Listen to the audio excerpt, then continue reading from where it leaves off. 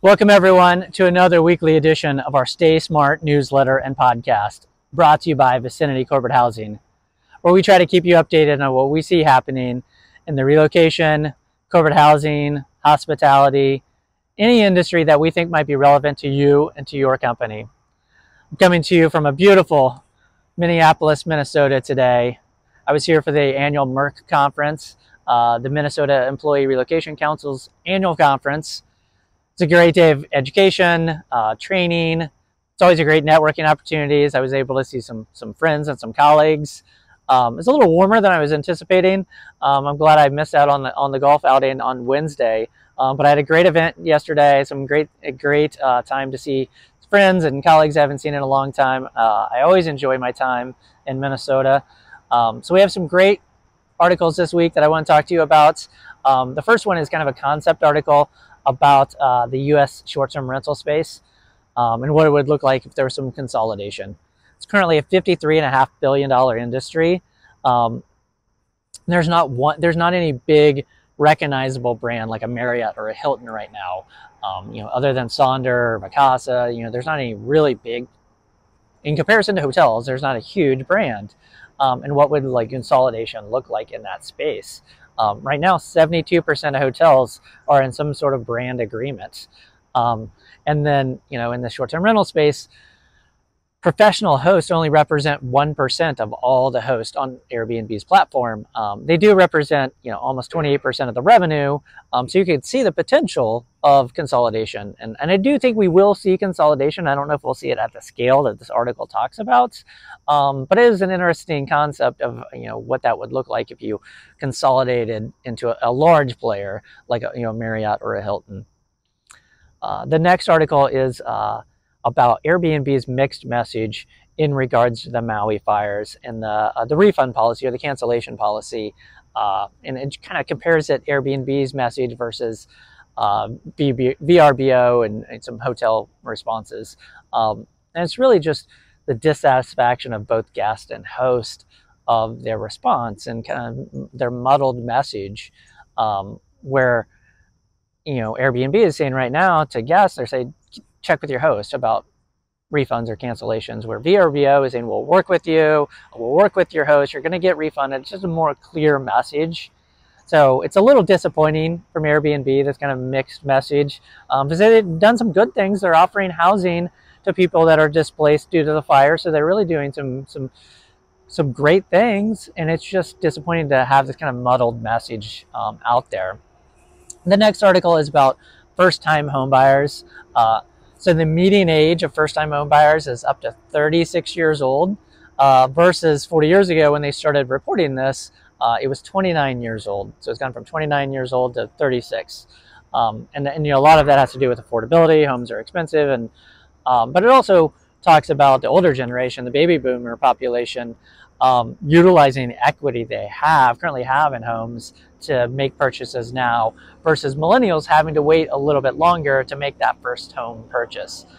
So probably going to see this continue to go up a little bit. I don't see this changing a lot, but that'll be interesting to watch. And then the next article is from the Points Guy. If you're not following the Points Guy, if you have to, if you're traveling at all, if you are any points program or rewards program, or you travel a lot, definitely you should be checking him out. The Points Guy is a great follow. So this article, it's about bedbugs. Kind of not a fun topic to talk about, but it's something that if you travel at all, if you stay in a hotel at all, you have to talk about. Something you need to read up on.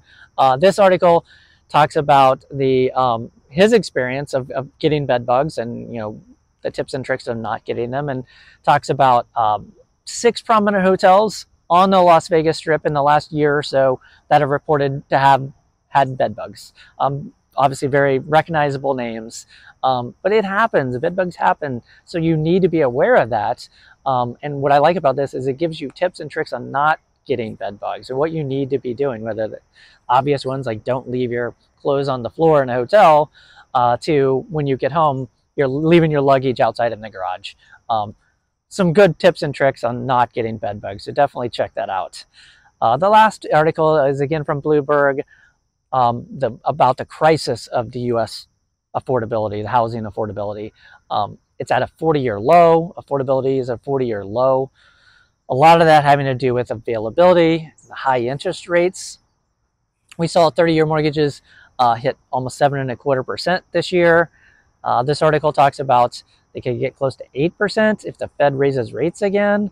And that just makes affordability really hard. Like we talked about in the previous article, first-time home buyers not being able to buy a first-time home until later and having to wait. And it's definitely something that I think we need to continue to look at, and policies that need to be made around this, and what we need to be doing. We need to have that conversation. So really good article to read. And finally, there's an article that I don't have listed in this, but I'll put it in the comments. I'm here, like I said, in Minneapolis, Minnesota. There was an article earlier this month from Bloomberg about Minneapolis curbing inflation better than really most markets in the U.S. And a lot of that having to do with what the initiatives that they put in place around affordable housing, really in the apartments. And the CPI, a lot of what goes into that report has to do with shelter, which is, housing apartment rents.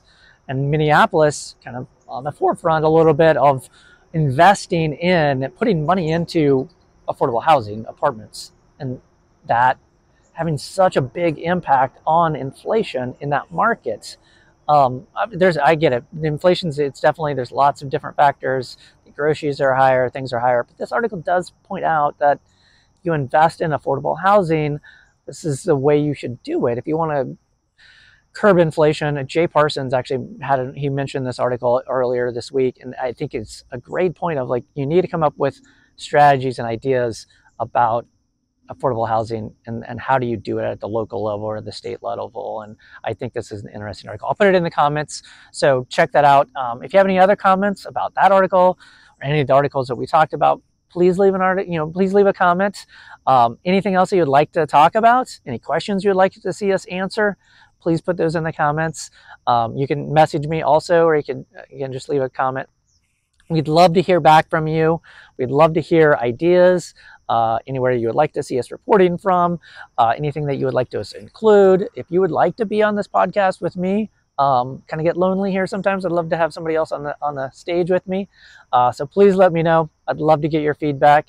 That's what I see transitioning this week. Take care, everyone.